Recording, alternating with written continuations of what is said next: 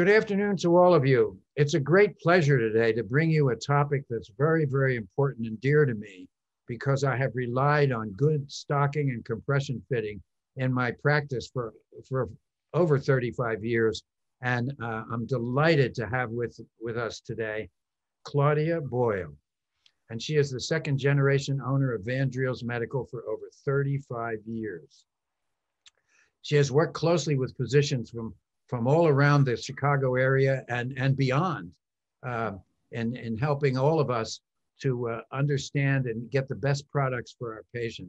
And you know, it's very important that there are many brands of stockings out there, and because of cost containment, each brand has like 12 or 14 sizes. So one size does not fit all. And one of the things that you need Claudia about, or someone like her, is to fit the patient, take the patient's parameters, their foot shapes, their leg shapes, and put them into the stocking that fits them the best.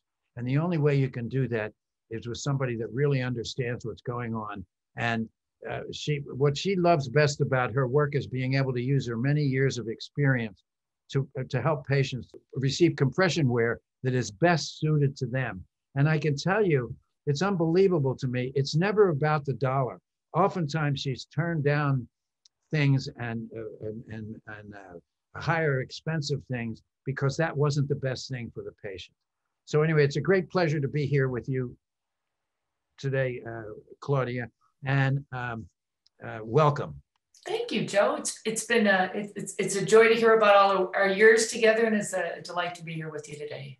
Today we're going to talk about compression stockings and how they fit into patient care, among other ways of treating certain medical conditions. Compression stockings play a really important role in the treatment of many medical conditions. And today we're going to talk about how we choose a compression stocking for a particular patient.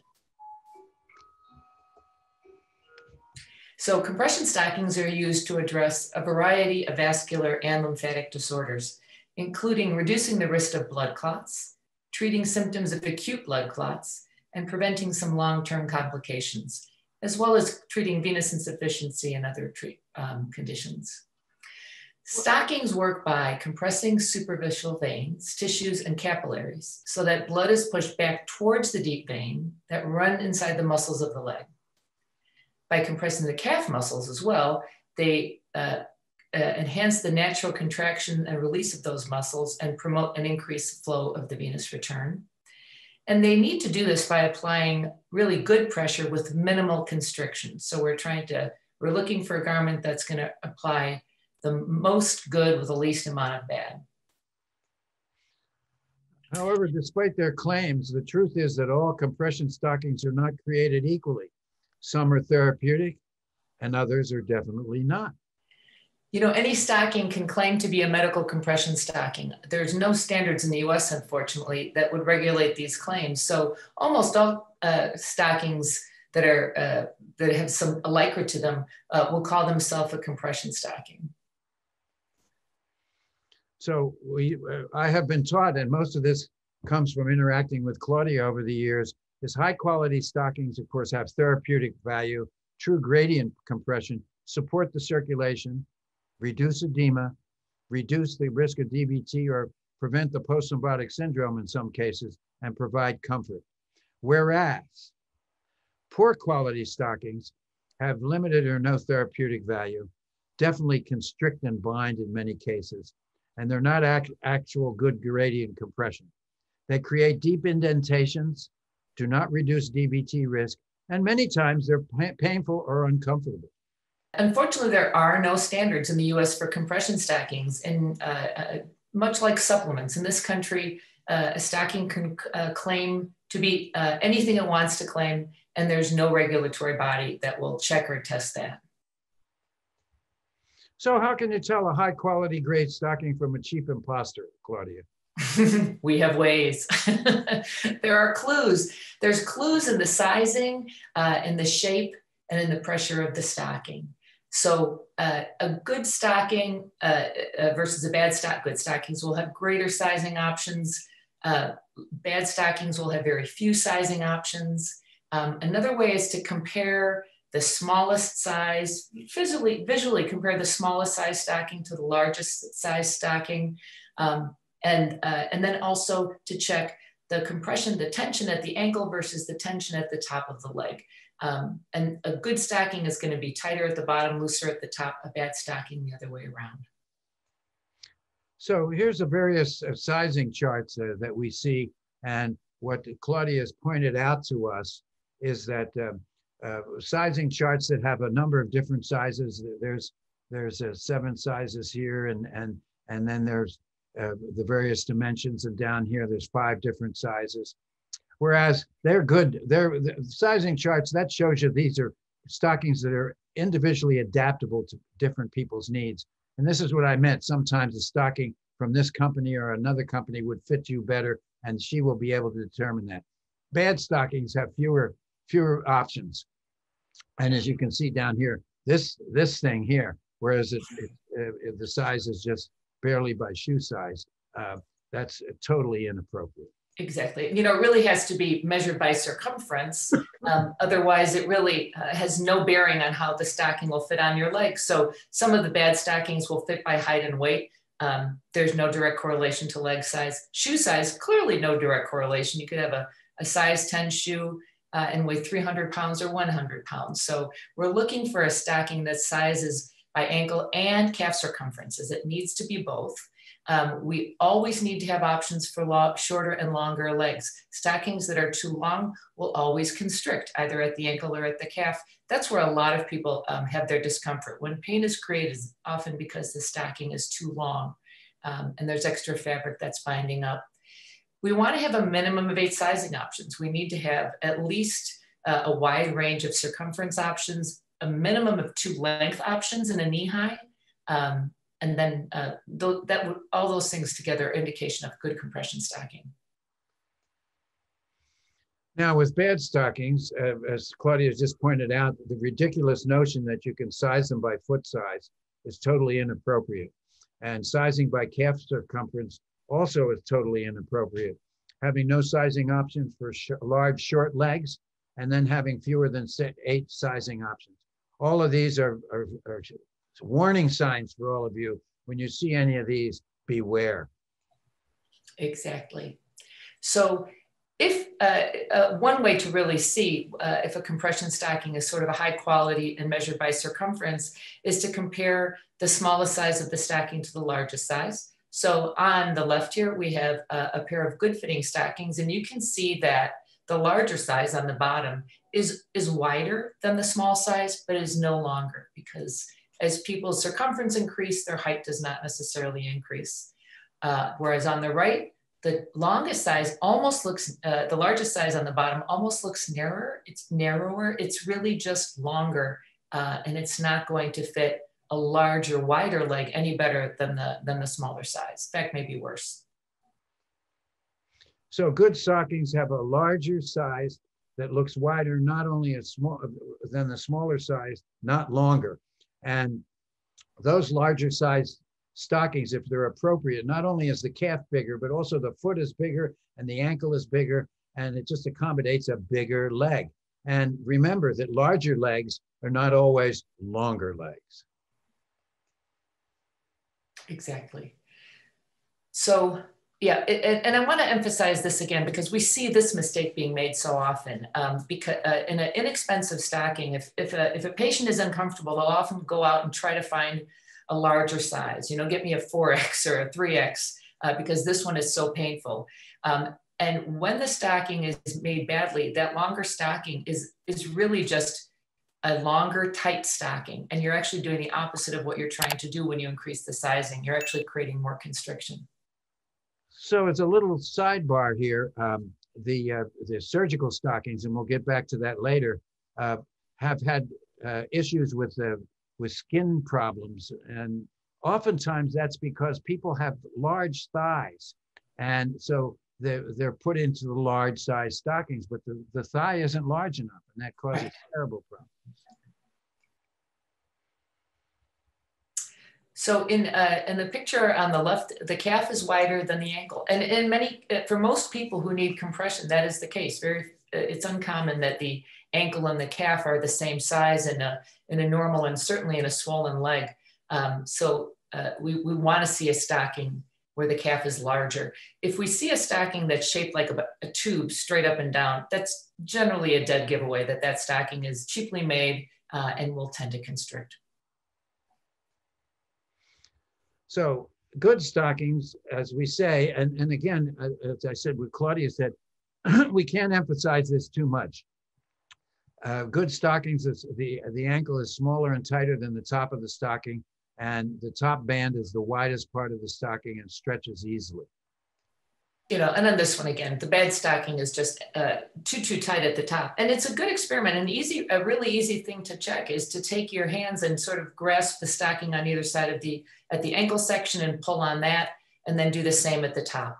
And if the top part feels tighter, and often that top band is actually tighter than the ankle, which means wearing that stocking is not going to be create an upflow in circulation. It's actually going to constrict and bind.